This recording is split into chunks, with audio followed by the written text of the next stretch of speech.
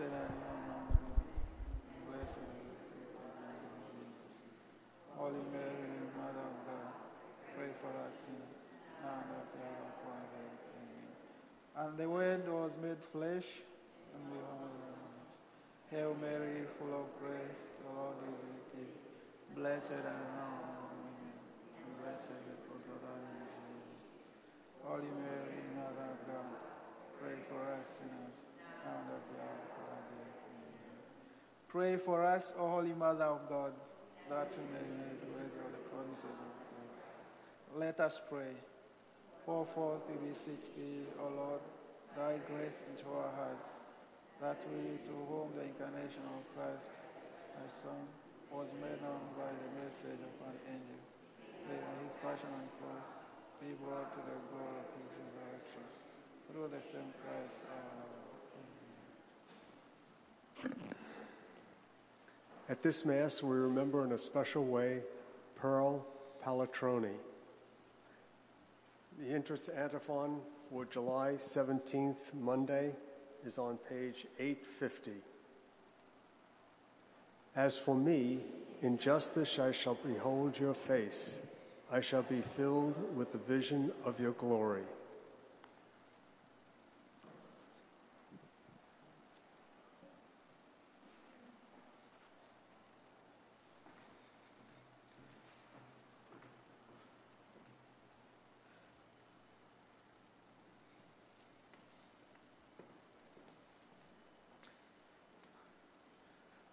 In the name of the Father, the Son, and the Holy Spirit. Amen. The grace of our Lord Jesus Christ, the love of God, the communion of the Holy Spirit be with you all. Jesus came to overthrow Satan's power and to set us free from everything that would hold us back from knowing, loving, and serving God, who has loved us and also has brought us into his kingdom through his mercy and love. And so the times that we have failed to accept Jesus, let us call to mind our sins and ask God for forgiveness and mercy. Lord, have mercy. Christ, have mercy. Lord, have mercy. May the Almighty God have mercy on us, forgive us our sins, and bring us to everlasting life. Amen. Let us pray. O God, who show the light of your truth to those who go astray, so that they may return to the right path, give all who, for the faith they profess, are counted Christians, the grace to reject whatever is contrary to the name of Christ, and to strive after all that does it honor. Through our Lord Jesus Christ, your Son, who lives and reigns with you in the unity of the Holy Spirit, one God, forever and ever.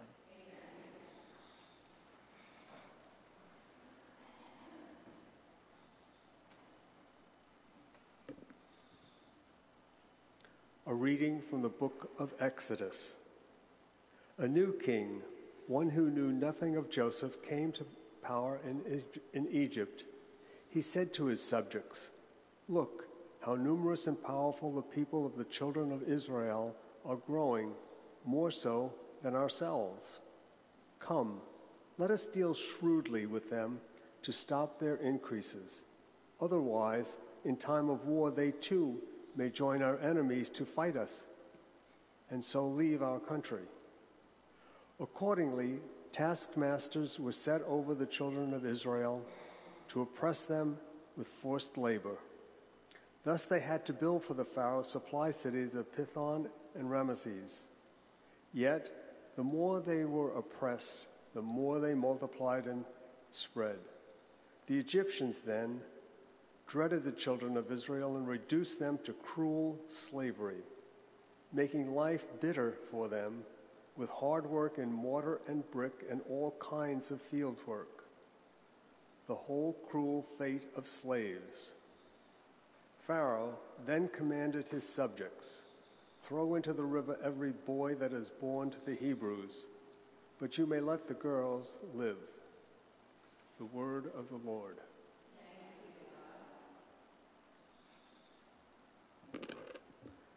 The responsorial psalm. Our help is in the name of the Lord. Had not the Lord been with us?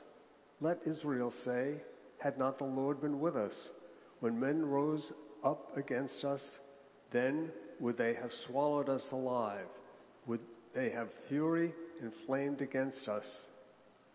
Our help is in the name of the Lord. Then would the waters have overwhelmed us. Torrent would have swept over us then would have swept the raging waters. Blessed be the Lord, who did not leave us a prey to their teeth. Our is in the name of the Lord. We were rescued like a bird from the fowler's snare. Broken was the snare, and we were freed. Our help is in the name of the Lord, who made heaven and earth. Our help is in the name of the Lord.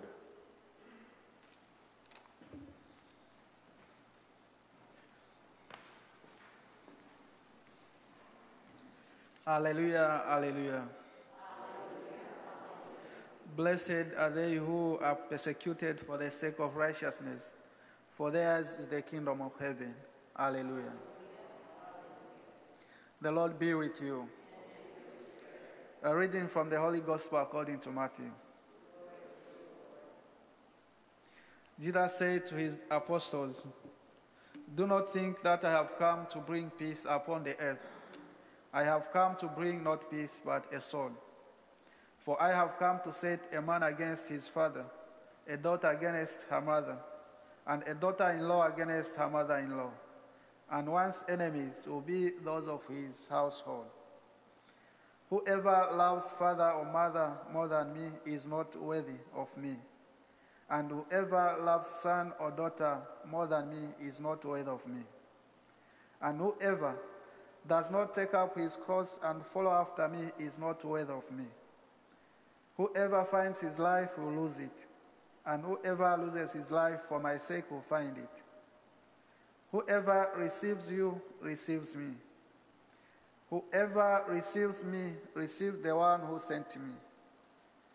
Whoever receives a prophet because he is a prophet will receive a prophet's reward.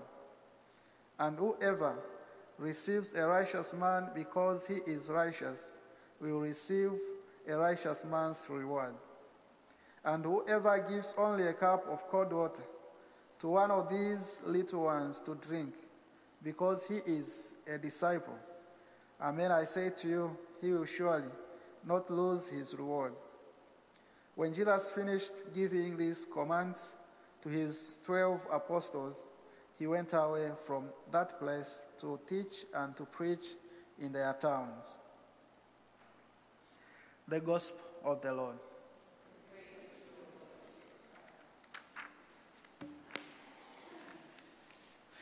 Jesus told his disciples that he did not come to bring peace, but a sword.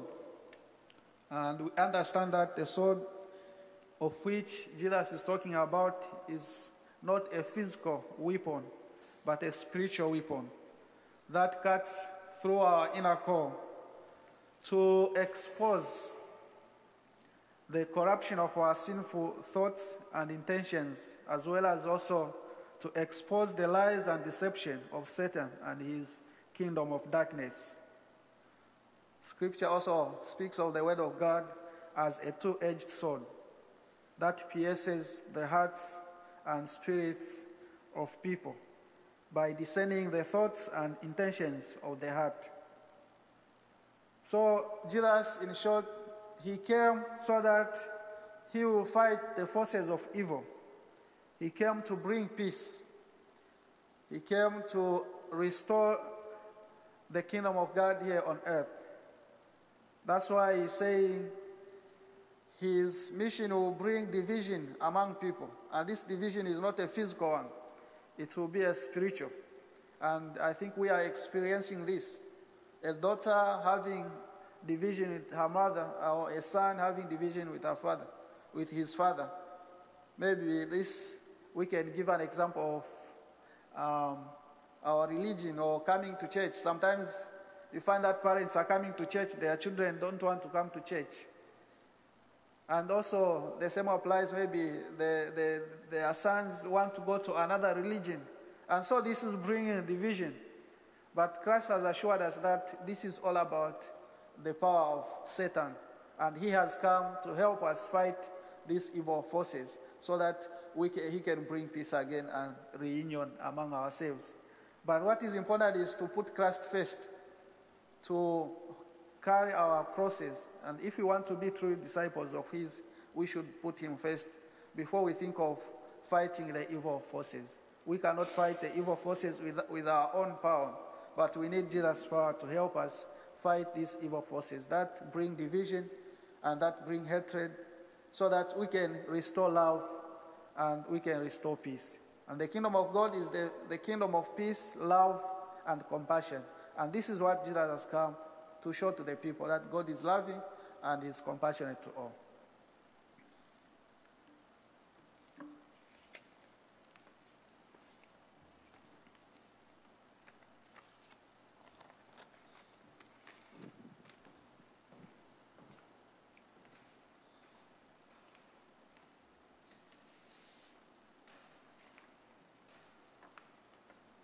Let us bring our prayers and petitions before the God who lavishes us with his love.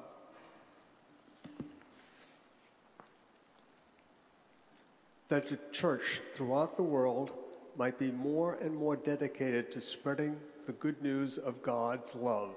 Let us pray to the Lord. For the people in those parts of the world suffering from drought or contaminated water supplies, let us pray to the Lord. For all who work in the fields of communications, that they might serve to better increase the understanding among peoples, let us pray to the Lord. For refuge from the summer's heat, for those who are homeless, especially children and the elderly, let us pray to the Lord. For the vocations of women and men who dedicate their lives to the spreading of God's word, let us pray to the Lord. For all who are vacationing or traveling, for their renewal and refreshment, and for their safe return, let us pray to the Lord. Lord, hear our prayer. O God, open our hearts to your word, that we might bear fruit for your kingdom, to be shared with all the world. We ask this and all good things through Jesus Christ our Lord. Amen.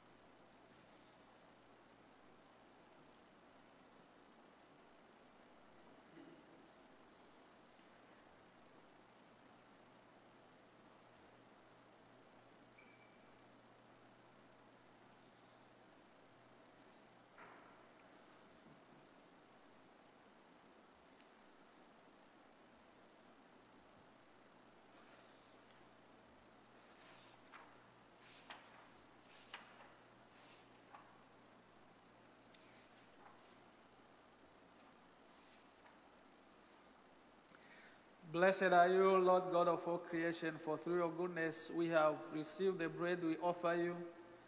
Fruit of the earth and work of human hands, it will become for us the bread of life. Blessed be God.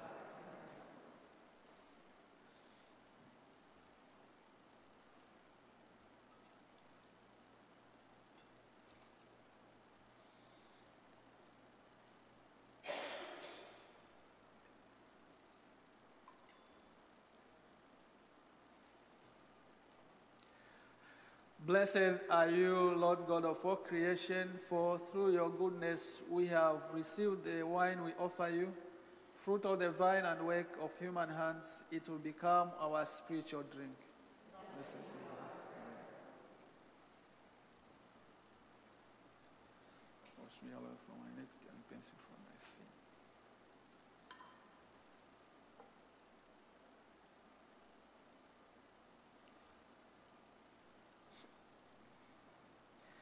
Pray, brethren, that my sacrifice and yours may be acceptable to God the Almighty Father.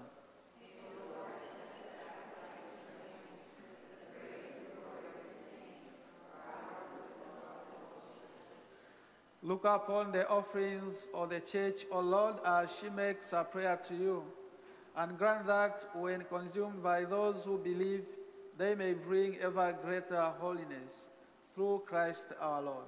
Amen. The Lord be with you. Lift up your hearts. Let us give thanks to the Lord our God. It is truly right and just our duty and our salvation always and everywhere to give you thanks, Father most holy, through your beloved Son, Jesus Christ, your word through whom you made all things, whom you sent as our Savior and Redeemer, incarnate by the Holy Spirit and born of the Virgin. Fulfilling your will and gaining for you a holy people, he stretched out his hands as he endured his passion, so as to break the bonds of death and manifest the resurrection. And so with the angels and all the saints, we declare your glory, as with one voice we acclaim. Holy, holy, holy, Lord God of hosts, heaven and earth are full of your glory. Hosanna in the highest. Blessed is who comes in the name of the Lord. Hosanna in the highest.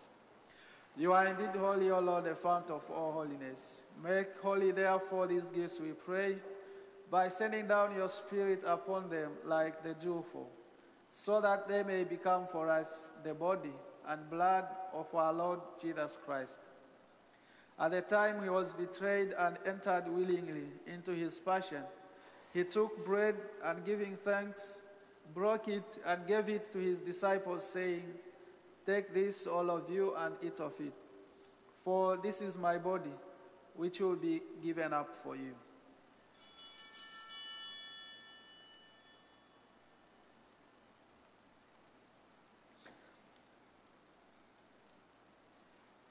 In a similar way, when supper was ended, he took the chalice, and once more giving thanks, he gave it to his disciples, saying, "Take this, all of you, and drink from it. For this is the chalice of my blood, the blood of the new and eternal covenant, which will be poured out for you and for many, for the forgiveness of sins. Do this in memory of me."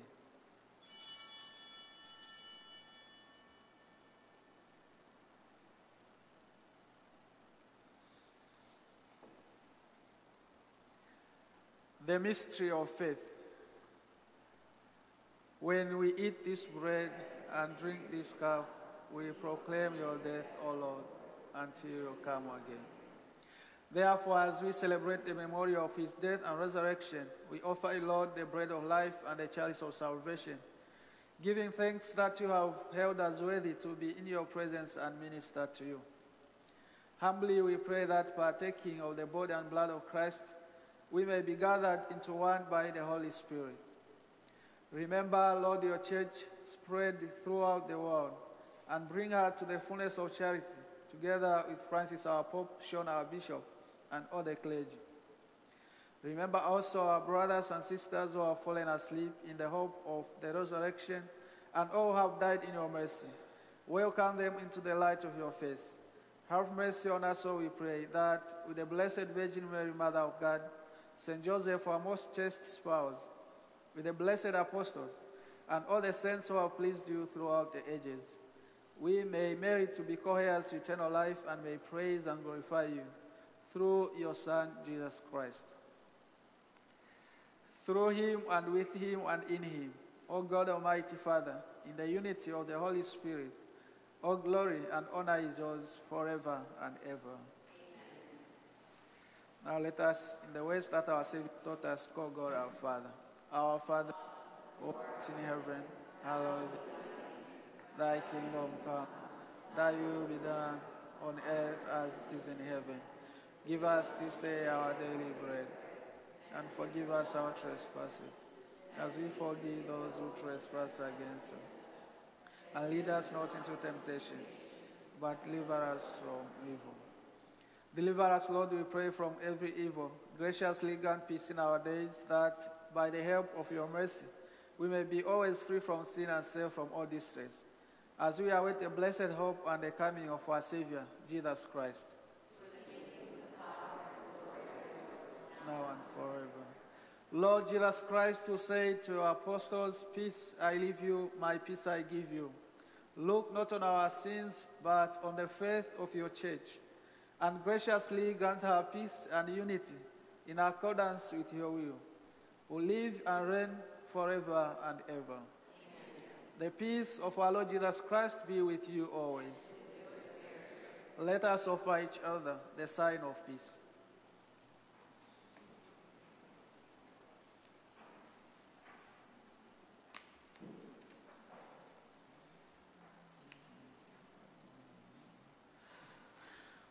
Lamb of God, take away the sins of all.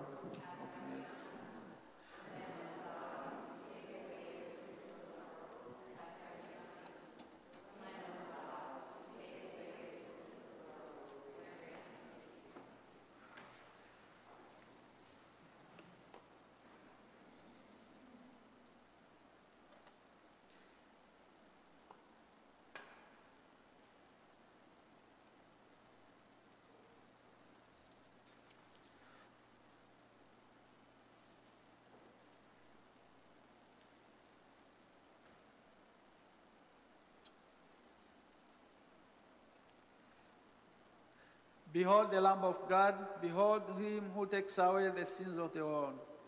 Blessed are those called to the supper of the Lamb. Lord, I am not worthy that you should enter my room, but only say the word, and my soul shall be healed.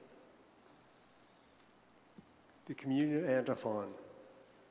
The sparrow finds a home, and the swallow a nest for her young by your altar, O Lord of hosts, my King and my God. Blessed are they who dwell in your house, ever singing your praises.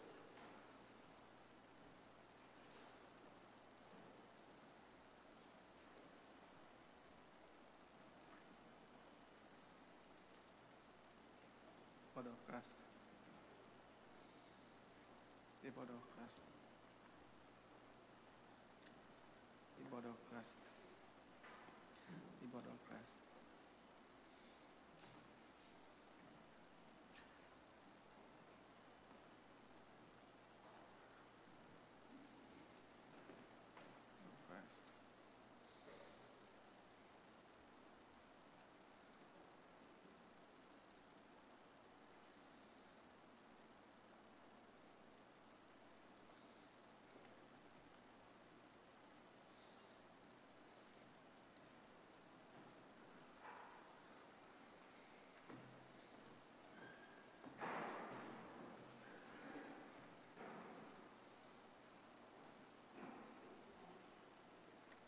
The body of Christ. The body of Christ. The body of Christ.